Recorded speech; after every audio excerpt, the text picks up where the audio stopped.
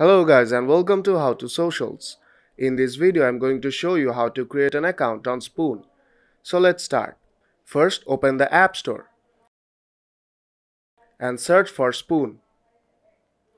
You can also find it on the Google Play Store. Spoon is an audio-only social media platform which has been recently launched and it is free to download.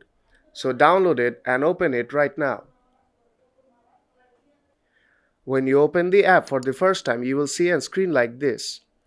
Now you have to tap on Profile on bottom right corner and it will prompt you to create an account. Here I'll just continue with Google. You can continue with Apple if you want to. Now I'll just quickly select my Google account. Your nickname will be taken from the Google's username. You can change it if you want to. Then you have to enter your birthday. Then you have to enter your gender. You can change your profile picture if you want to. I'll just skip it. So tap Next at the bottom of the screen.